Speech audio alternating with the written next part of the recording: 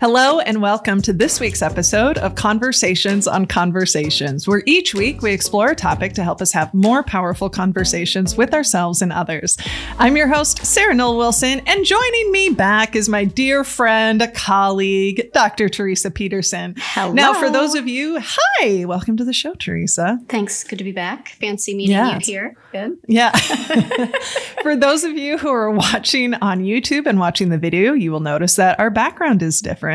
And for those of you who are listening, you might notice a little bit of difference in our sound. That is because, my friends, I got moved out of the corner in the basement and I have a proper office with a proper door. And I'm going to give you way too much information, but I'm not in the carpet where the dogs would always pee. So it is just a glorious day all around. It's a new day. So bear with us as we figure all of this new setting out. So we're super excited. Let's do just a quick introduction of Dr. Teresa Peterson for those of you who may be joining us and haven't listened to some of our previous conversations, or maybe don't follow us on the newsletter. Dr. Teresa Peterson has her doctorate of education. She has a decades upon decades worth of experience in learning in the public school system. She's been a part of the Sunoco team for the last 5.5 years. Will be 6 years this summer. Yeah. And she is our director of research and learning, or learning and development. It's just all the things. She just wears all the hats. So many hats. The title doesn't even fit because of the expansiveness of your role. But she works very closely. She and I work really closely together in content development, experience design. She works very closely with clients. She has her own clients. And today we wanted to talk about this idea of unlearning. And I will tee it over to Teresa. Before we get into the topic of unlearning, Teresa, what's new since last time? It can't be what's new since last time we talked yesterday, but what is new since last time this audience has been with us? Everyone, I just want you to know I made it through my first year as a show choir parent. So I don't know if there's a support group, I just have to start resting up for next year.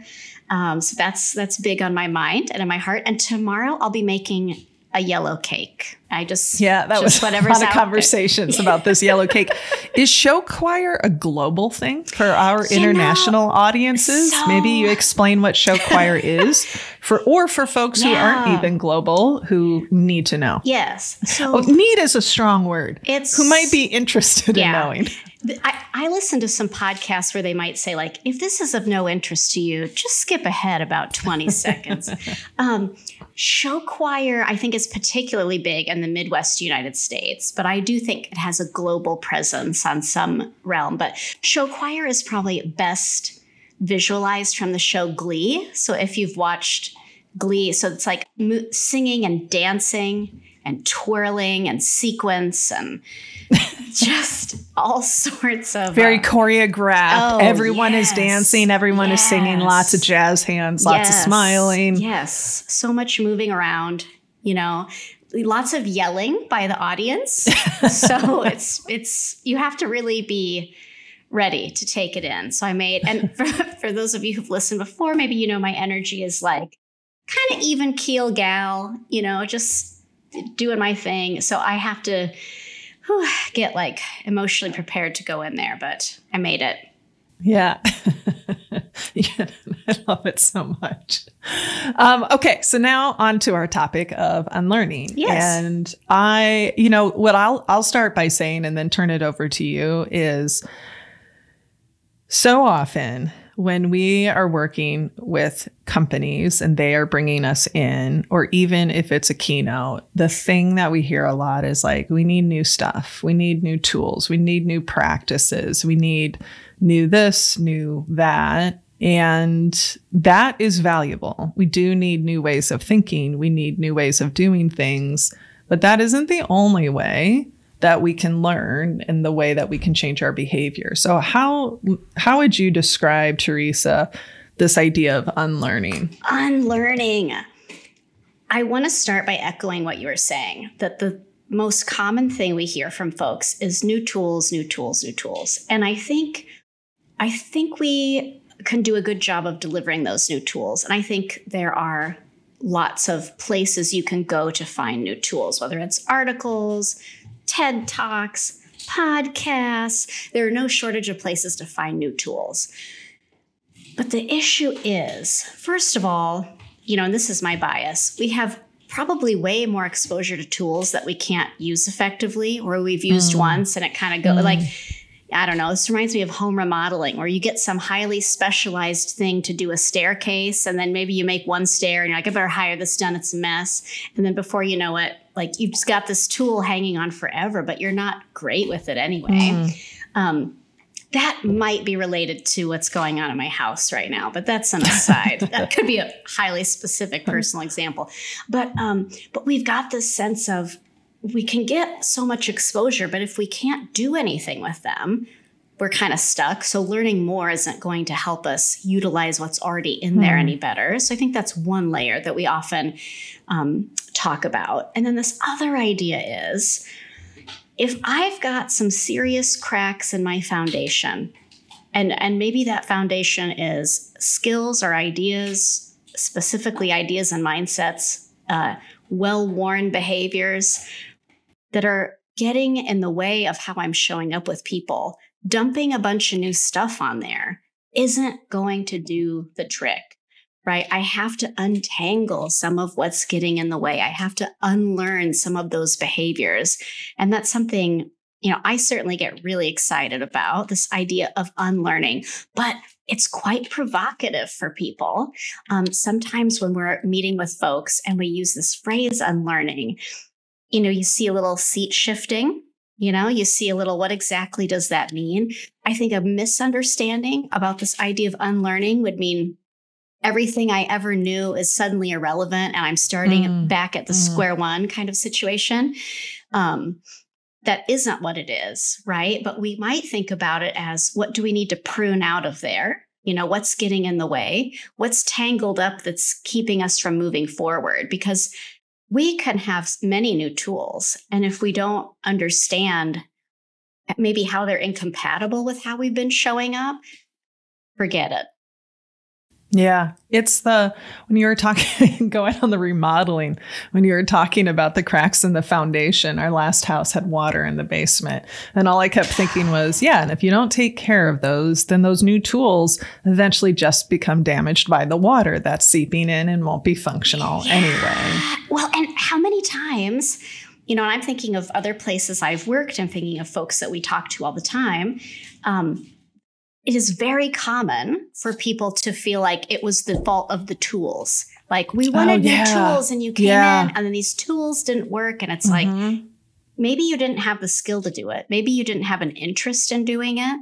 I think that's a common place people get stuck. Just like you're describing with the basement of, we could have patched it up a little bit and made it look fresh enough, but the water is going to come in and contaminate everything again because the existing, I don't like to think of humans as having structural problems, right? But just we'll go with the metaphor. But when we have existing problems, significant problems in mindset that are getting in the way, anything you throw at it is just going to bounce off or, I don't know, just pop and go flat.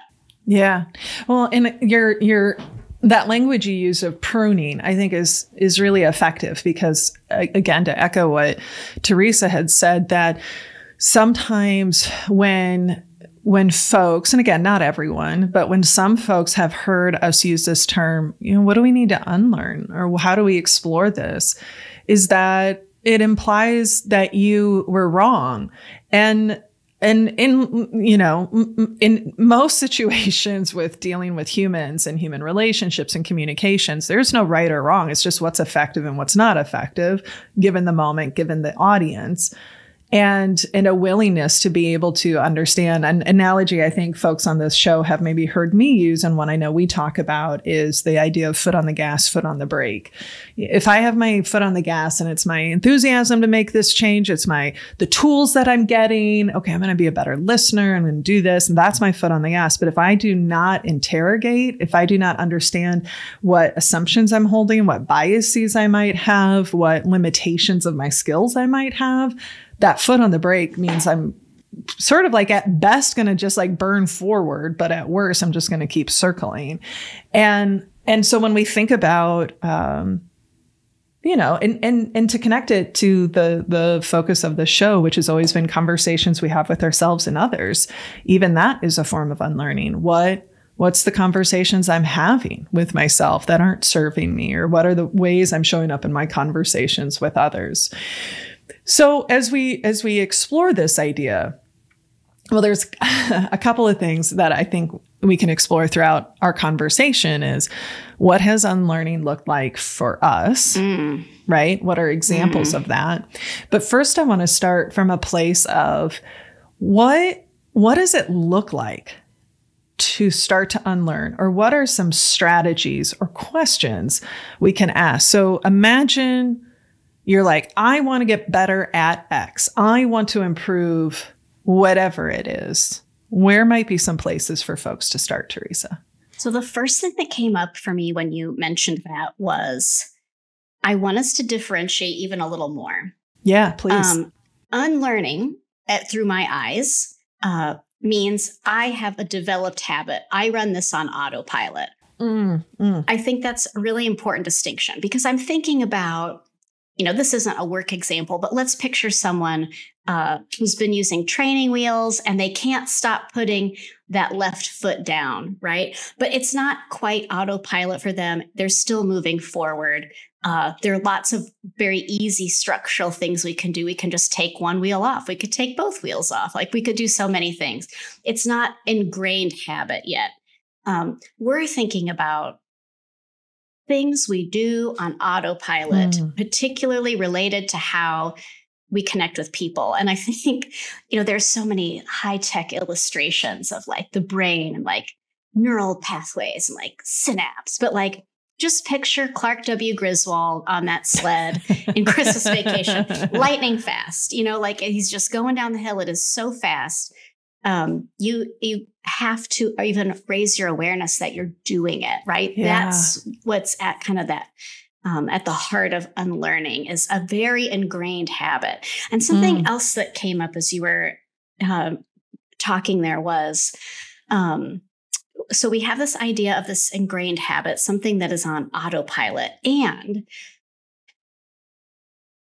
a place that folks get stuck sometimes is, again, this isn't progressive skill development. Think of the kid riding the bike where it's generally going in the right direction. We make some tweaks along the way.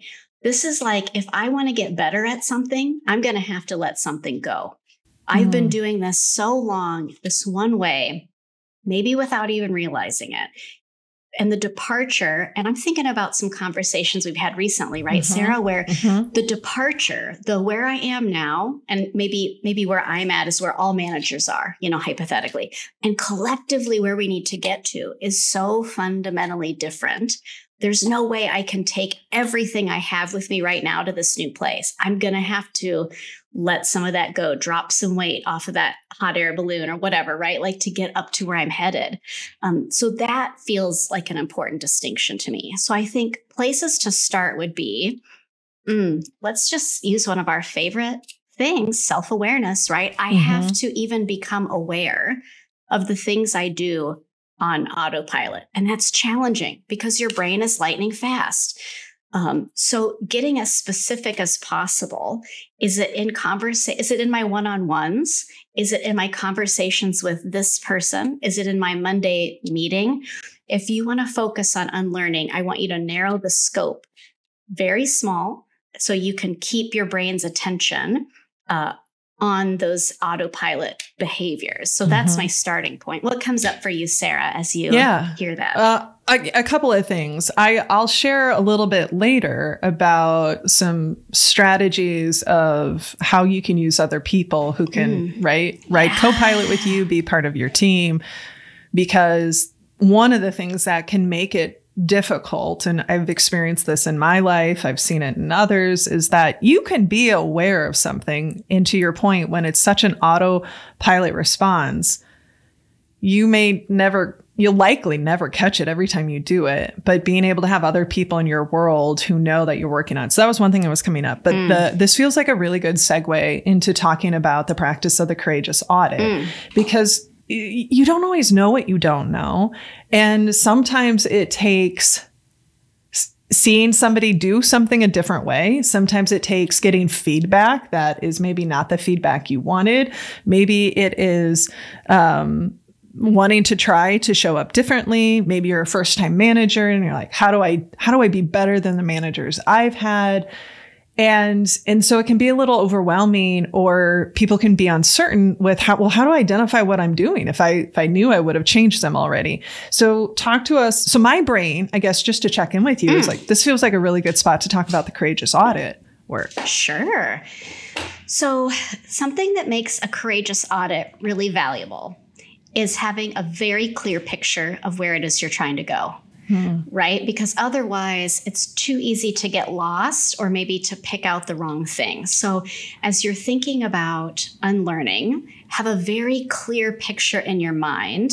And usually when I'm starting on this work of a courageous audit with another person, and this is coming from the work of Immunity to Change, which is so close to our heart, I ask them to think about what they want to get better at, and then to describe what would it look like, what would it feel like, what would it sound like bring it to life as much as you can.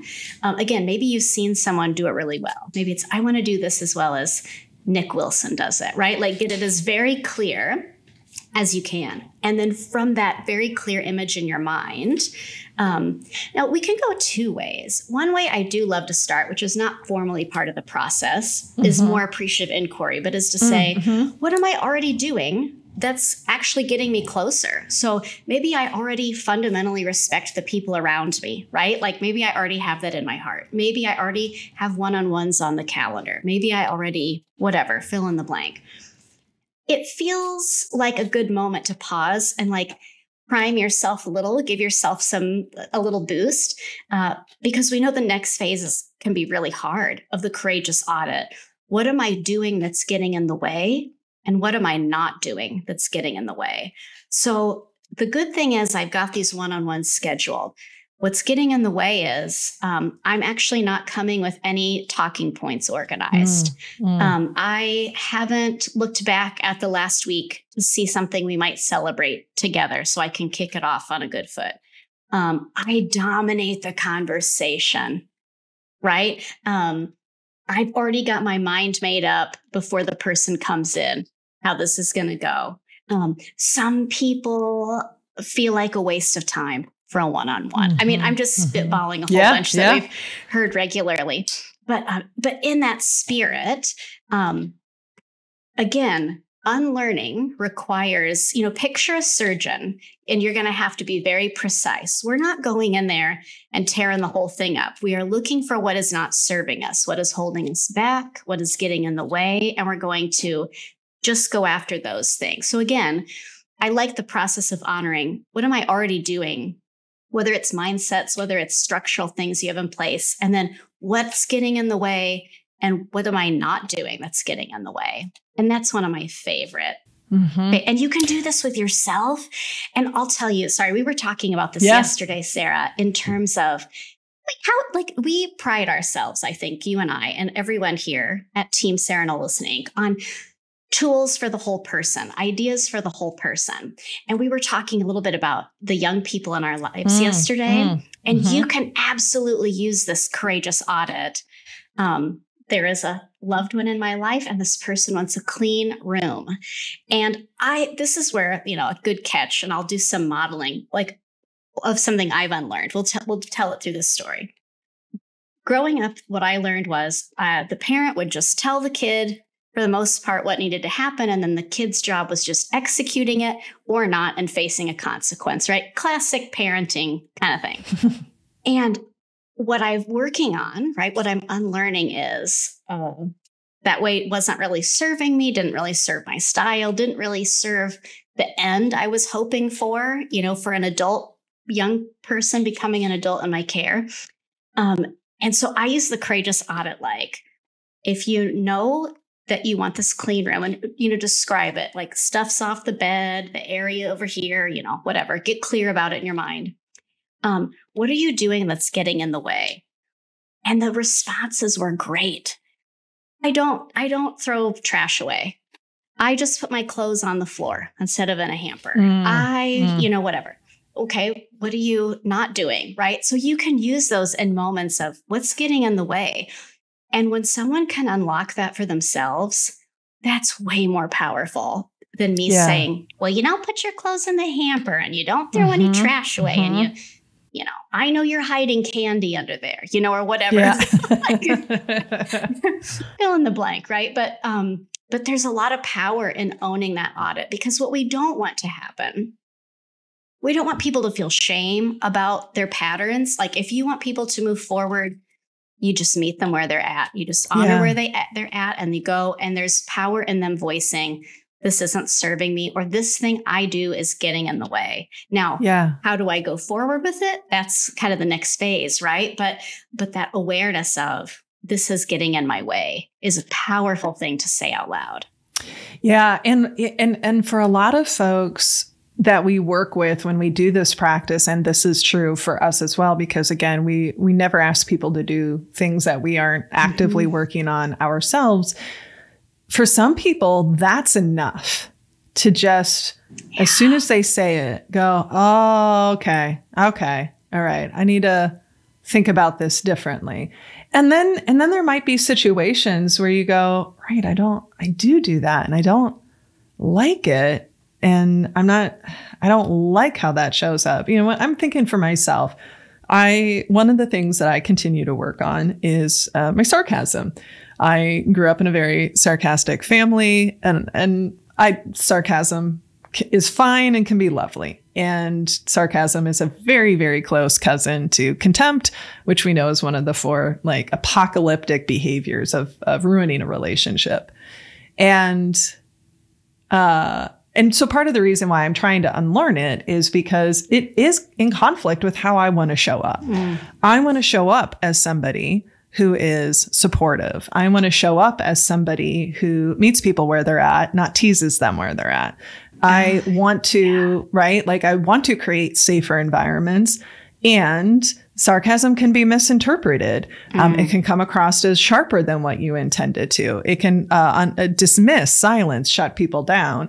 And so for me, I'm thinking about in that moment as I'm assessing and going,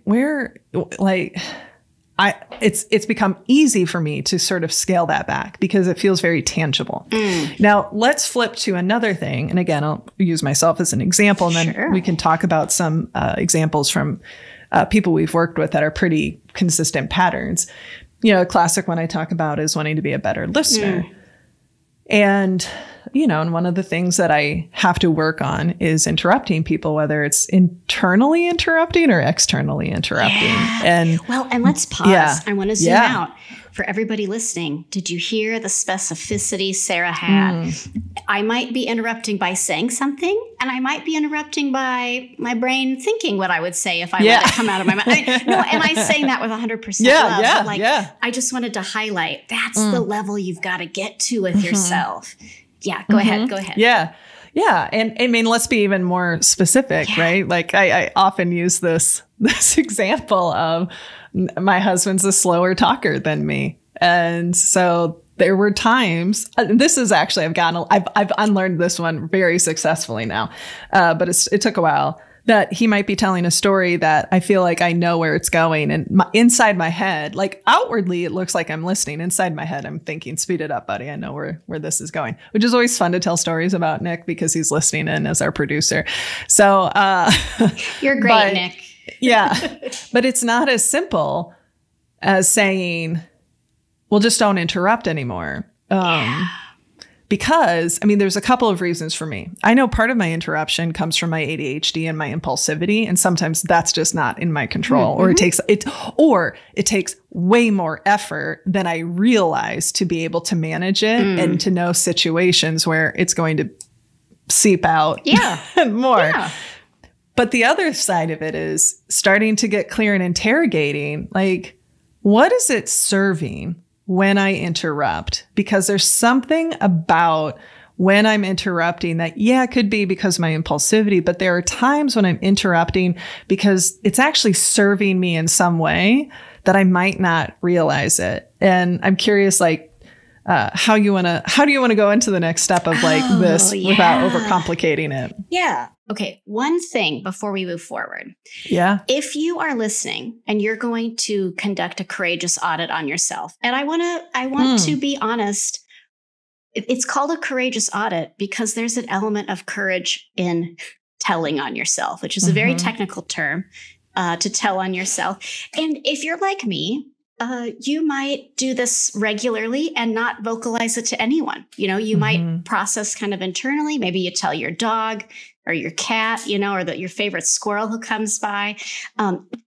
This process can be very solitary work, but it is also very powerful when shared with someone you trust. So, but if you're listening and you're doing this on your own, I like to have kind of my little flashing light on, looking for the word time to come up, because without a doubt, someone is going to list time as a barrier. You know, well, what I'm not doing, well, I just don't have enough time, you know, and bless it. Time always comes out with kind of a shrug, just kind of like, oh, what am I supposed to do? Time.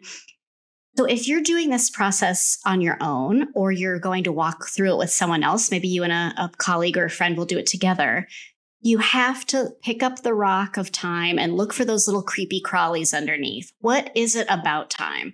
Is it that you truly haven't prioritized it? Is it a common one I hear is, I say this is important. I put no time on the schedule for it at all. Just like it's magically going to happen, right? Time has also meant I put things on the schedule and then I just allow other things to creep in, you know? So be on the lookout for that one. It always brings up a flashing light for me. So well, and to that point, just a further clarification or addition is when we're doing a courageous audit, it is the behaviors, it is the things we are doing internally and externally that are within our control. Thank you.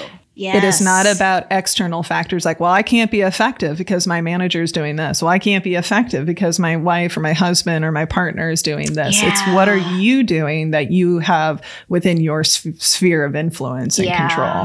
Yes. And so thank you so much for highlighting that, because if you're doing an audit and you don't have a verb in there, you're not quite there, right? So time. Give an example. Well, time.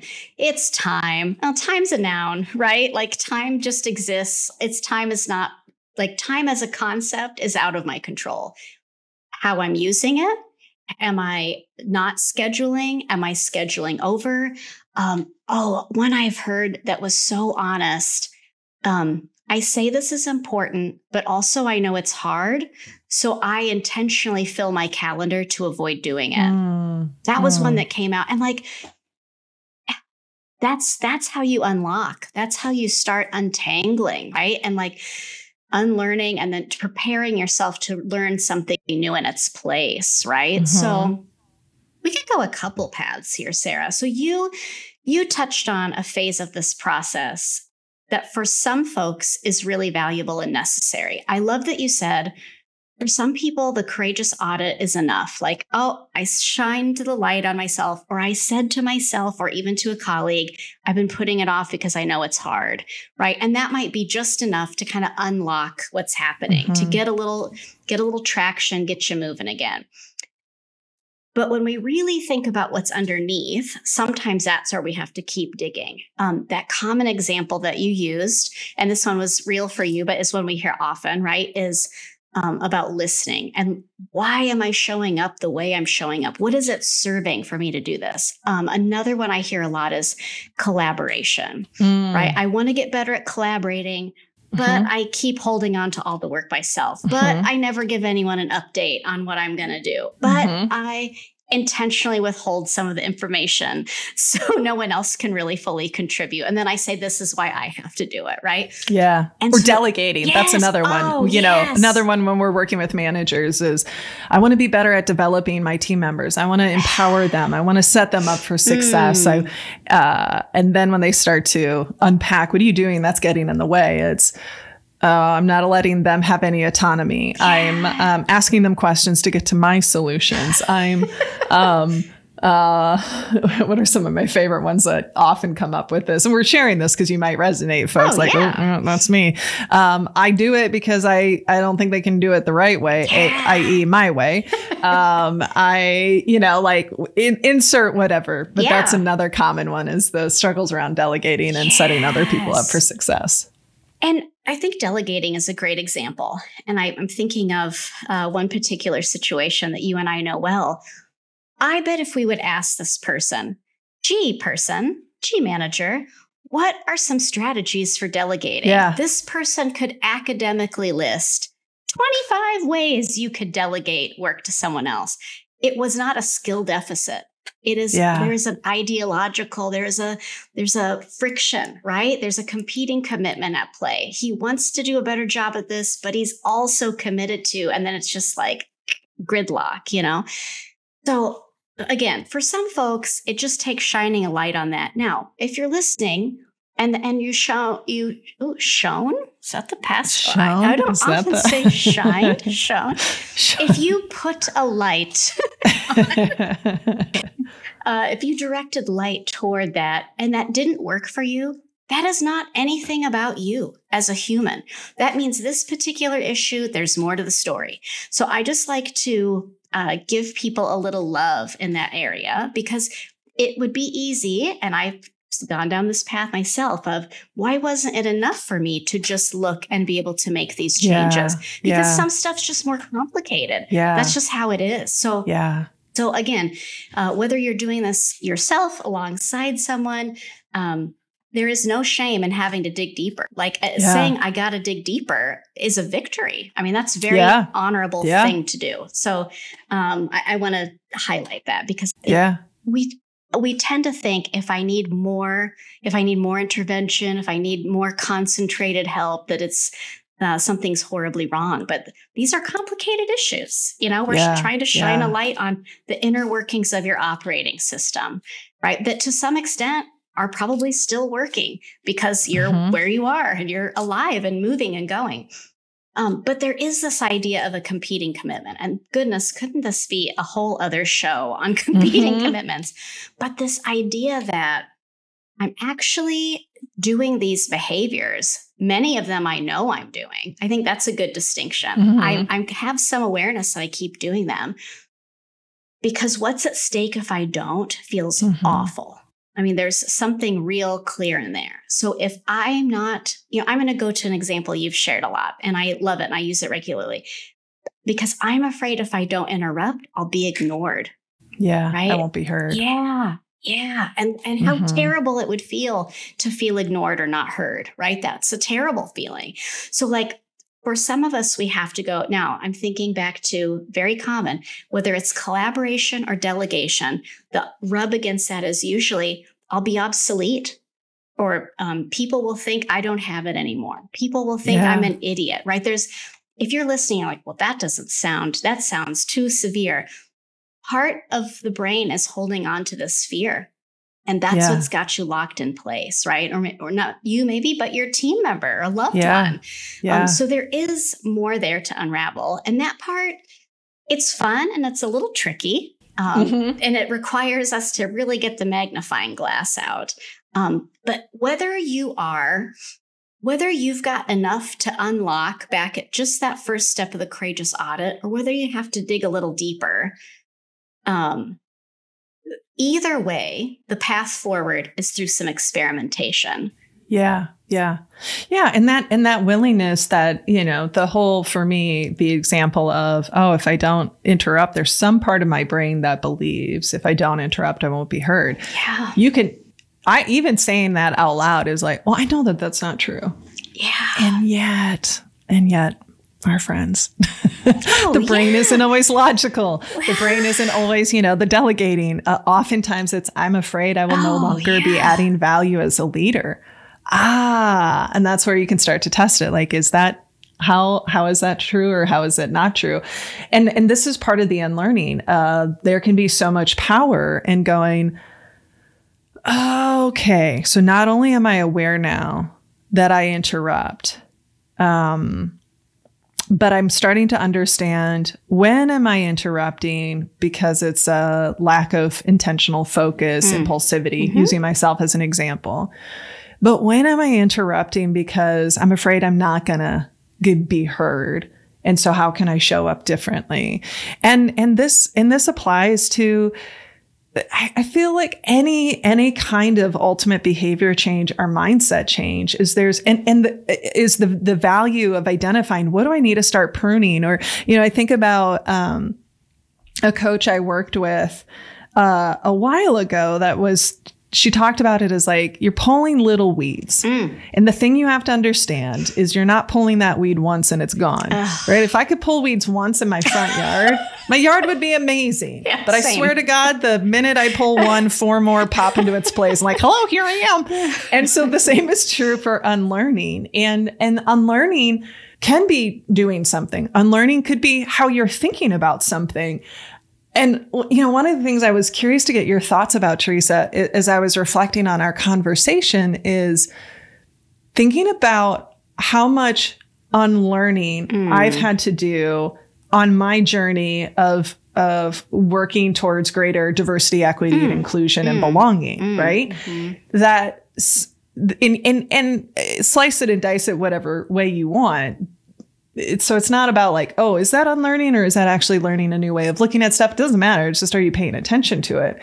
But, one of the biggest things that I still have to continue to unlearn is that just the reality that everyone's lived experience is different, and what's comfortable and right for me isn't going to be comfortable and right for other. I've had to unlearn, or again, like, this is something that I've been chewing on, is for those of you who maybe don't know, right, we're based in Iowa, and Iowa's a very homogenous society. It's a very white, homogenous society. It's also homogenous in the terms of how people show up, right? There's a really high value of fitting in. There's a really high value of sameness, even if it's not, right? Just about race. And so, like, having to unlearn, not paying attention to who's got the microphone, paying attention to the panel of speakers up there. I don't know if I'm making sense here, but that was something that I was just reflecting on, or unlearning beliefs and biases that I've held that, well, I'm a good person. So I'm a good person. Therefore, there's no way I could behave in ways that were racist. And like, that's just simply not true. Well, and I think that's something that we see.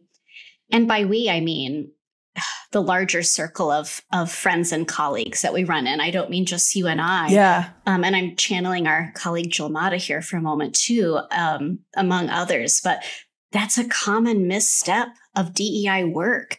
Yeah. If we're just dumping new tools, if you were just like, it's a checkbox of, I need more diverse speakers for the purpose of more diverse speakers, without doing the untangling, without calling attention to the messages in your operating system. Something that came up for me, just going back a little bit, we were talking about homogenous and that culture of sameness, and some work around a courageous audit I did for myself was related to some issues around motherhood. And I love this process because it can be applied to literally anything you're doing, right? And so I want to go at this 2 ways. One is, if you are a person and you're in the spot like I was, and you need to go to that deeper level, look for the part that's uncomfortable to say out loud. And here's an example from the work it's not altruistic. Yeah. What I was saying out loud was, well, I want to be a good mom.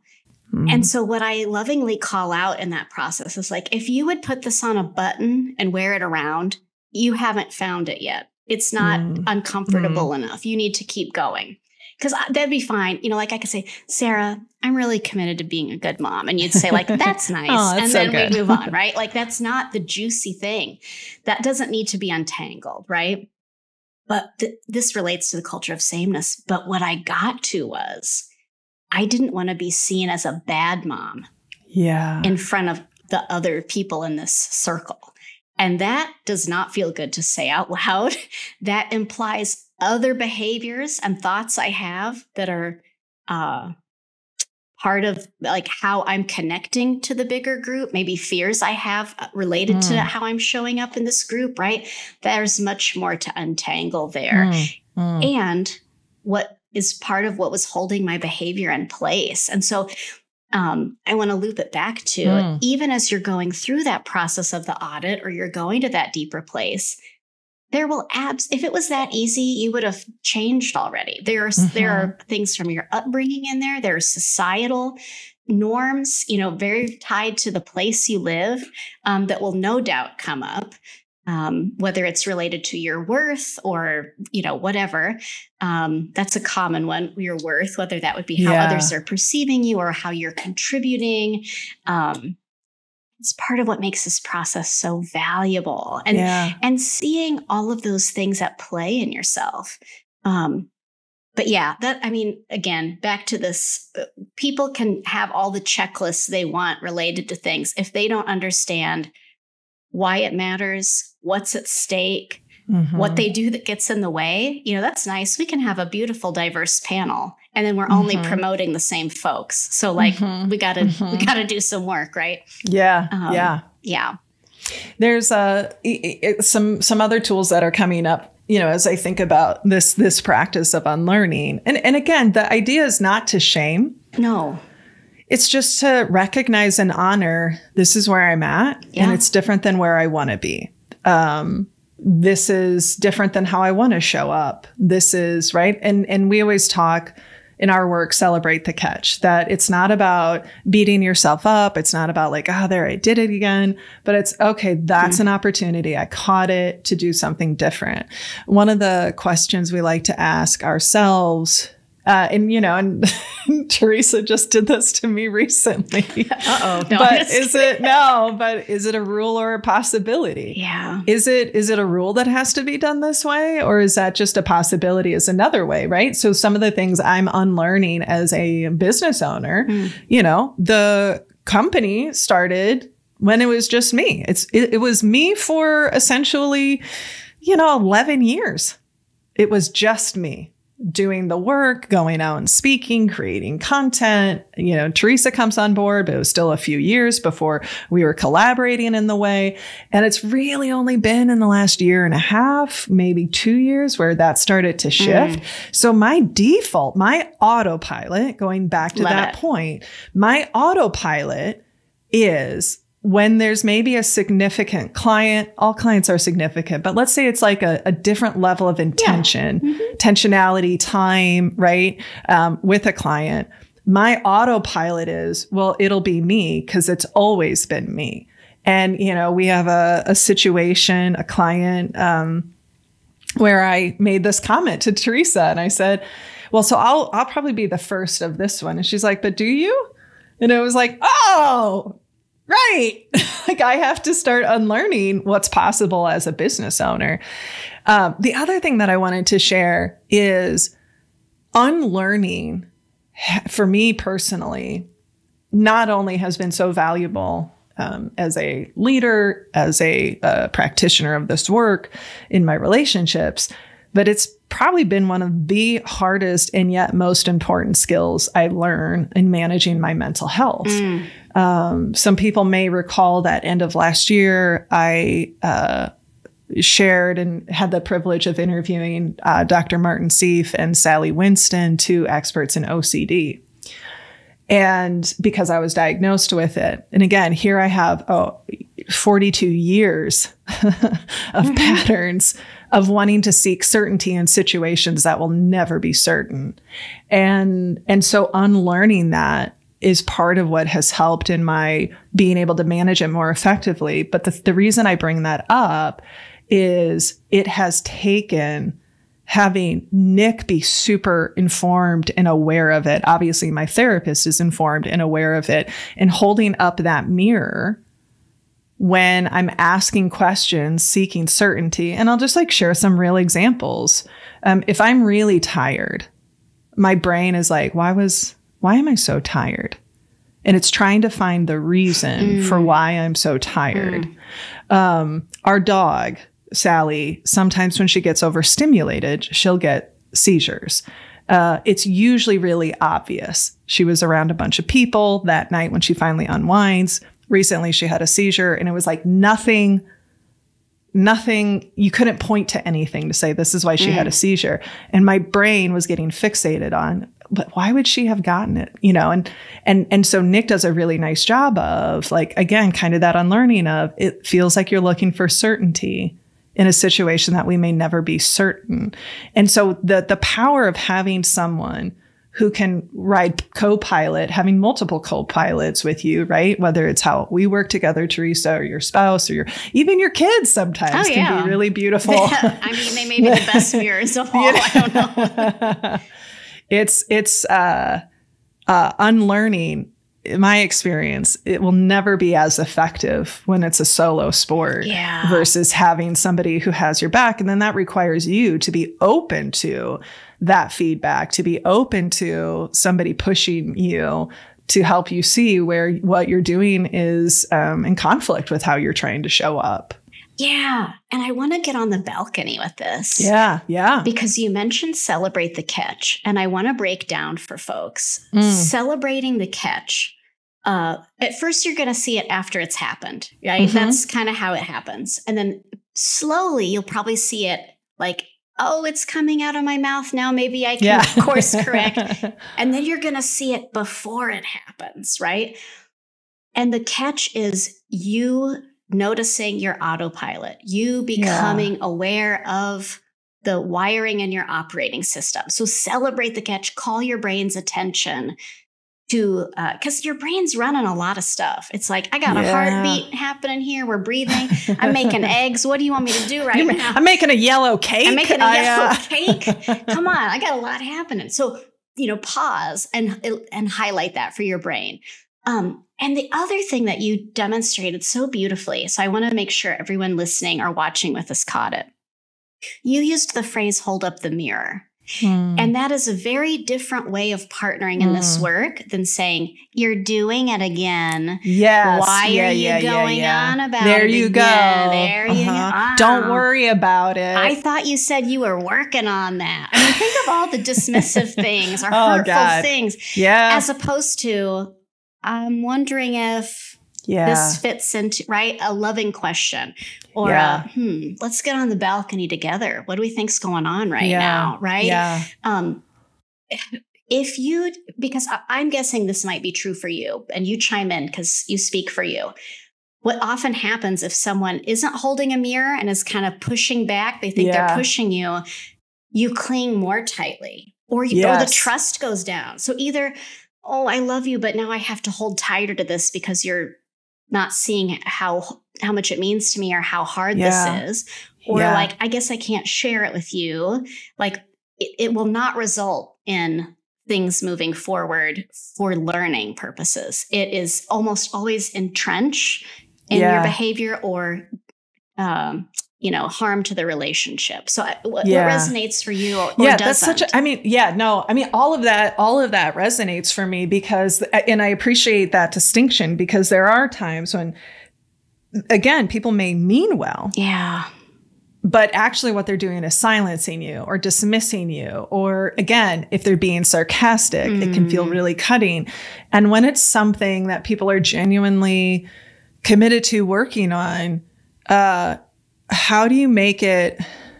I mean, and it goes both ways, right? On one hand, it's how do you, if you're the one holding up the mirror, do it in a way that can be easier for the person to consider. And then the other flip side is, and then how do I go, oh man, you're right.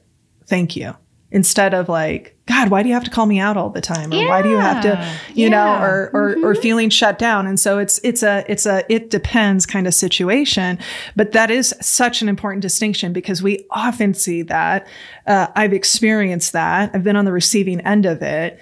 And let me tell you, folks, nothing is going to shut somebody down faster than you basically like shaming them, right, for what they're doing.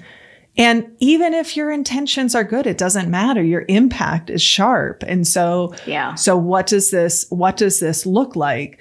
That's one thing that's coming up for me. The other thing, something you said, and this was something that came out of a session you and I did together last year, of just that importance of how do we start shining a light and becoming more conscious of our unconscious behavior, right? And that's effort. And I'm wondering if you can speak to a little bit of just the reality of the time it takes.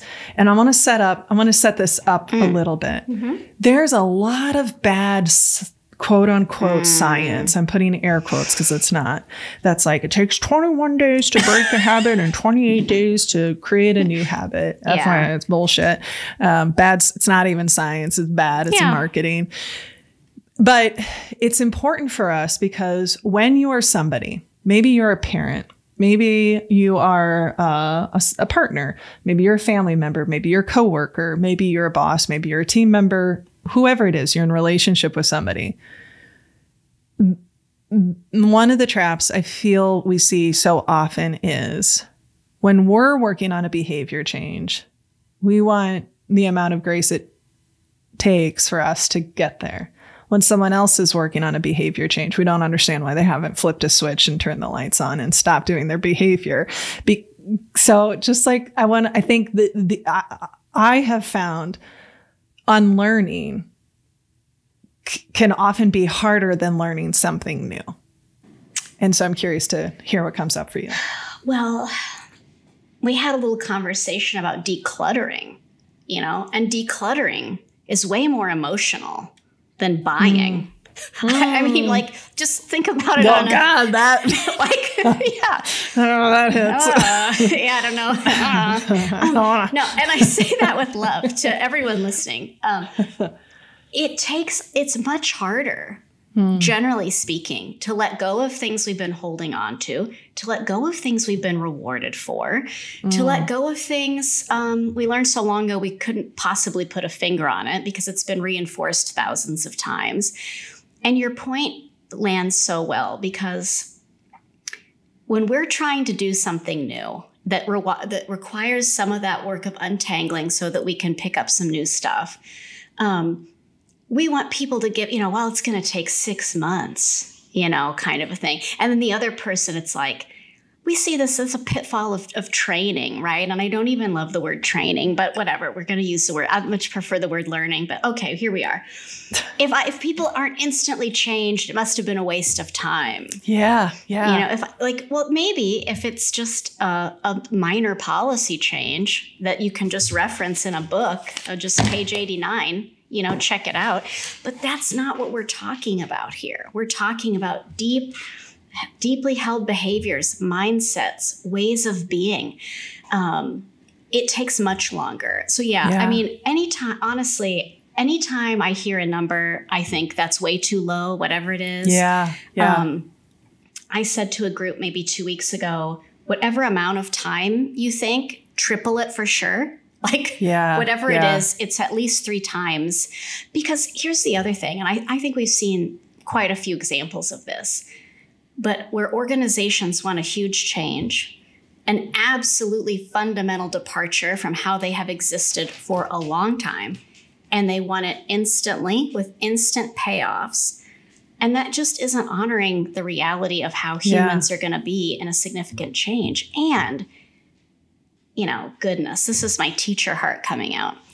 And if it takes a few extra weeks for us to get where we're going in the big scope of the world, I think we'll still be okay. Like, can we leave space for people to do this important work, giving them a little extra time? Because here's the thing.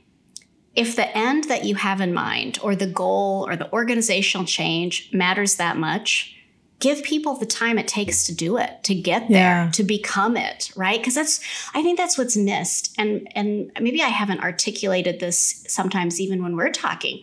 We're asking people to become something else, to become someone else in essence. If I've been nurtured and mentored to behave this way and you want me to be this way, that's going to take me a little time. Yeah. And as we've talked, to various clients, but I don't think we've explored on the show, but this will be something for a future, but I think it's worth just planting the seed. Not only is it going to take time, but it's going to take way more support than companies understand and are willing to do it. And this is where, when we talked about the courageous audit, we said that the focus is on internally, what are you doing, not doing, right? And that's not to minimize or dismiss the environment you're in. Yes. So I just want to be really clear that that is a factor. It's just when we're doing the courageous audit, we want the focus to be on what we have control over. Exactly. First. Yep. And because, we the environment matters. The structure of the system you're in matters. The people you surround yourself with matters. I am fortunate to be surrounded largely because of you all, right? Like our colleagues that we get to the privilege of working with, our strategic partners, the work Nick and I are doing, that I'm largely surrounded and have surrounded myself with people who are actively working on their self-awareness, who are actively working on their emotional regulation, who are actively working on having conversations that are hard. And guess what? No surprise, it makes it easier to be able to step into those moments versus I'm thrown back. I take some training and I'm like, right, but my manager hasn't gone through this. They're not going to be supportive of it. It's like, one of my favorite stories. One of my favorite stories is my last company I was at. ROG Legal. We were doing this major culture shift. And we were doing it in we were doing it in a really effective way. Right. And I remember standing at the back of the room with my CEO. And he looked at me. He's a man of few words, David. He goes, we're really lucky to have you. And I was like, I really appreciate that. And my response to him was, and I'm really lucky to have you. Because remember, I was this same person here as I was at my last job.